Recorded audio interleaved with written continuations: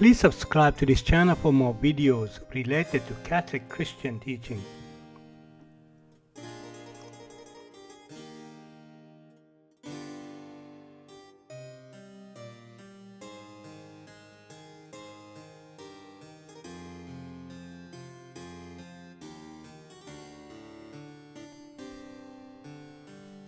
The Symbolum Quicumque says of the Holy Spirit, not generated but proceeding. The Holy Spirit is therefore not the Son of God.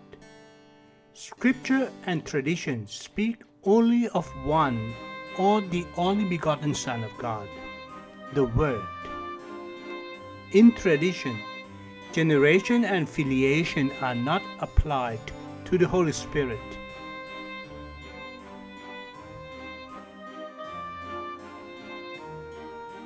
The distinction between generation and spiration seems to be founded on the fact that the intellect, out of which the Son is generated, and the will, out of which the Holy Spirit proceeds, are virtually distinct in God, and also in the fact that it is knowing and not willing that produces the likeness, which is essential to the concept of generation.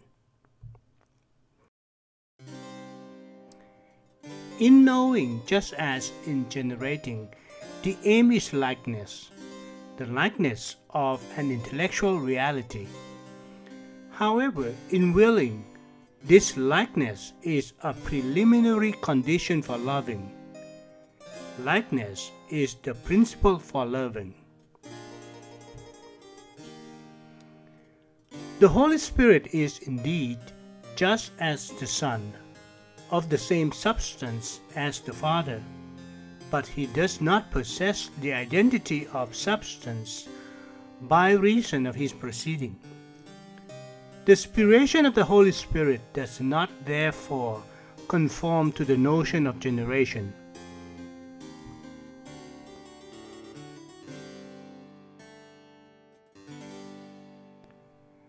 The distinction between the active generation and the active spiration is neither real nor merely imaginary.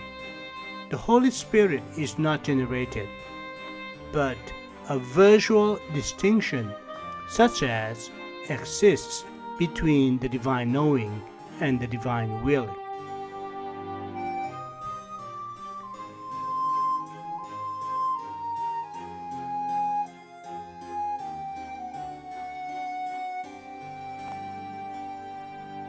Please go to YouTube Retirement channel, playlist Dogma on God for the complete series of these materials.